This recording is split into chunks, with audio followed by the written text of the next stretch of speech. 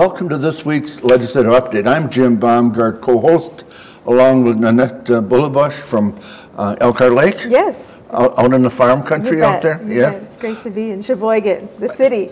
And we have an interesting program called Hunting for Heroes, and we have two of the heroes with us that qualified to be considered heroes for a Wyoming hunt, and we'd like to let the public know that it's available to other veterans who are disabled, and we're going to get into that. And with us we have Gerald Dabert from Howards Grove and David Warnke of Howards Grove, both Vietnam era veterans, are you? Yes. Yes. So you served over there in the kind of weather that is warm year-round, where we have a little different temperatures here in Wisconsin. A little bit. Yeah, well, thank you very much, and we're going to find out more about Hunting with Heroes. So thank you. It's just great to be here, Jerry and David. It's great to have you here. I am surrounded by heroes. All three of you are veterans, including Jim.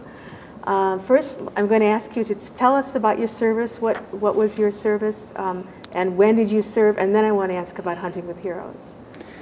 I'm a Navy veteran. I was a Navy corpsman assigned to various Naval and Marine Corps units, and I was served from 66 to 70, and I was in Vietnam 69 and parts of 70. Oh my gosh. And you David? I was in the Army. I served from 70 to 73. I was in Vietnam for a little over a year. I was with an engineering company. We built roads, and several times, or probably once a month, I hauled supplies up to fire bases on the Cambodian border. Got back, I finished my service down at Fort Bliss, Texas. Well, thank you. Thank you both for your service. I'm sure there are lots of stories there, just without even getting into hunting. But we're here to talk about hunting. So tell us, what is Hunting with Heroes? Hunting with Heroes is an organization. The part we were involved in is based in Wyoming. They have 2 different locations, and 2 different groups of hunters came out. We were based out of Riverton, Wyoming, and there was 12 disabled hunters with us. The other group was out of a small town called Lysite, and they had another 12. They had 12 take a also. maximum of 12 in each chapter. So this was an all-expense-paid trip, except for transportation, as I understand it. Correct. And for how long was it, and when was it? Well, the hunt is basically a 2-day affair, opening weekend of the season. We got there on Thursday. Friday they met us for breakfast, took us out to a range, shot our rifles, and then took us and assigned us guides and lodging and fed us constantly. It made you feel like heroes. Well, they went above and beyond. It was embarrassing, the attention they put on us. And they gave you this quilt. Here's my cue. Yes, we have a, So this is the time for... that someone made from Wyoming. You see the cowboy Dave, boot? you got this, Dave? Yes. This is It was my guide's 12-year-old daughter that made that. real. Is that right? That's And I was true. walking up, they had a whole bunch of quilts on tables, and each veteran went up to pick up a quilt. And there's like, And she said, "Come over here, I got a quilt for you." Ooh. So she handed me her quilt that she had made. that right? And that quilt had won first place in the county fair and the state fair. And hopefully we'll have that on the screen after a while, because I think we have a picture of that. and on the back, there's lots of word, including thank you for your service, for your valor, Isn't that great? for your courage. Because that had to It's take... pretty awesome. Yeah, that had to take a lot of time, because my wife does Beautiful. quilts for their This is- church, and those things take time to put together. Yes, they do. This is a separate organization, separate from the Hunting with Heroes, called Quilts of Valor, and they're a national Oh, they are. group of people who make quilts for... I think I read they've made over 60,000 quilts already. Is that right? A national organization, right, for veterans. They're all handmade, they're all different, they're all unique. So the Wyoming group, Heroes Hunting was Heroes, brought together the community. They brought together the people that made the quilts and the guide services and everything to make this all work. These were all volunteers. Nobody's... Double your salary. I've been on some of those shifts, haven't you? Yes. As I understand it, no disability is too great for them. They will accommodate you. They will accommodate whatever your disability is. One of the hunters was legally blind. He was able to see through his scope on a rifle, but he had trouble getting around. They had 2 individuals. One was a double amputee from Iraq or Afghanistan, and they provided him with a tracked wheelchair, got him around. He got his antelope. The other gentleman who had a leg amputated the week before the hunt. He had still been in a lot of pain, but they provided him with a tracked chair, and he also shot an antelope. I think there was 24 hunters total between the 2 places, and they went, 24 hunters came home with an antelope. Yeah, right. Wow. Now the fact that they had to apply, which means they had to meet some standard and being able to show that they're 50% disabled. You get that from the Veterans Administration? Yeah, you'll need to take a awards letter, it's what it's called, from the veterans that tells them what percentage you're disabled. And they have to be a minimum of 50% disabled. Yeah.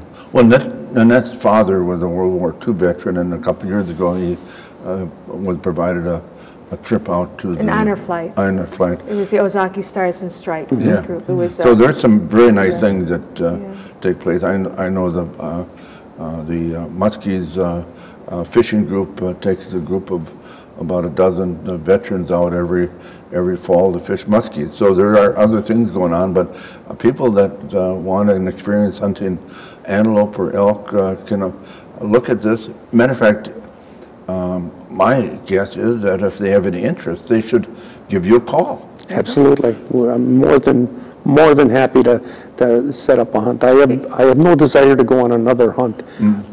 I mean, it was great. I'd love to do it, but I think if we did it ourselves, it'd be cutting somebody else out. Yeah.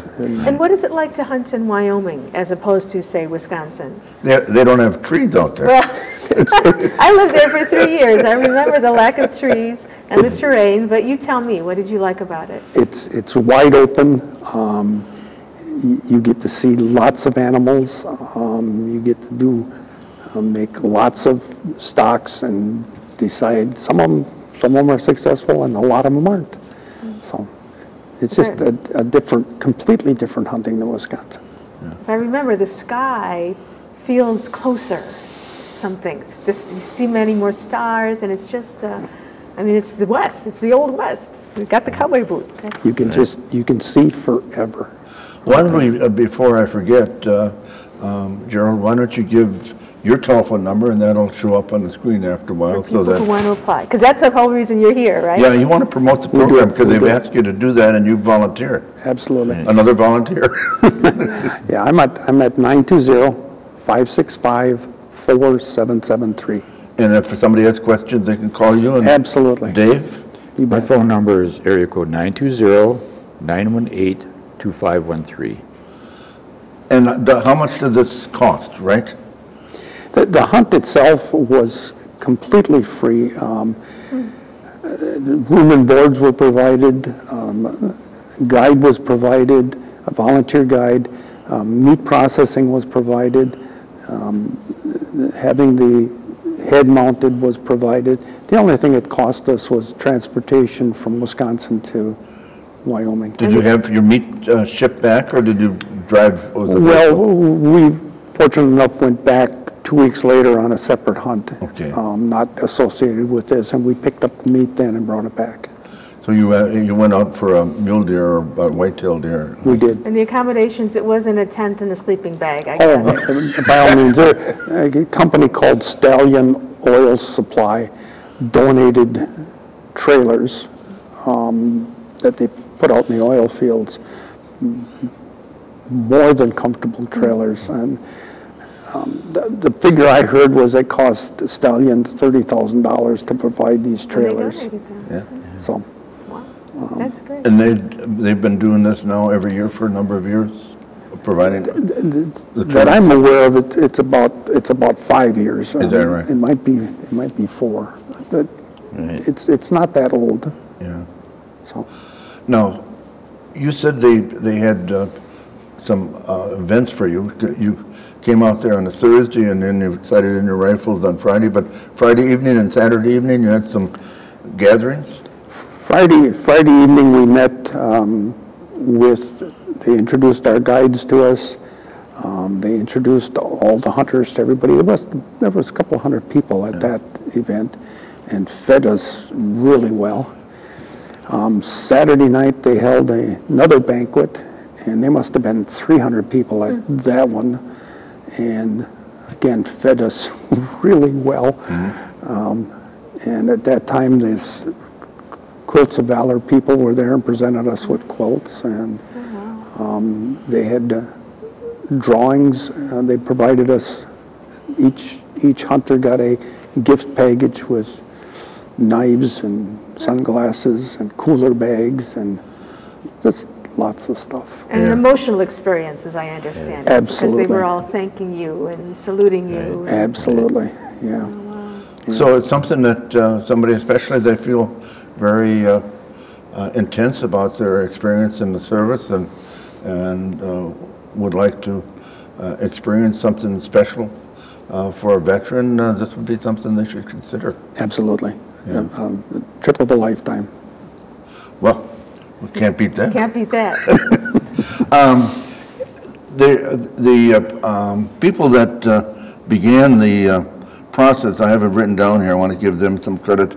Dan Kura, who was a graduate from OCS and a Vietnam veteran, and Colton Sasser, who was wounded in Afghanistan, both Wyoming natives, and when they came back, there was a quietness, and they wanted to do something special for those veterans that have served and that were disabled. There's one other gentleman whose name doesn't appear on their brochure that we dealt with out of Riverton, and his name is Dan Coyle. And he's a lifelong Wyoming resident and was organized our group. Well, and the hunting was heavily on private property, although some was on public property, so they had to get permission. It was a mix of private and public, yeah. Yeah. So everybody teamed in. Yeah. Absolutely. A whole lot of people coordinating this to make it happen. That's awesome. So the most important thing you want people to know about this? It's a thrill of a lifetime, and we would like more people to apply, and we will help them in any way we can to set this up. And you've heard it here. They're willing to help. Nanette and I are trying to promote it for these gentlemen. And so I want to thank Gerald Dabert and Dave Warnicki for their service and the effort of you to provide help for the Wyoming people to be able to have more veterans to enjoy an experience of a lifetime. So until next time, this has been Legislative Update. Thank you. Thank you.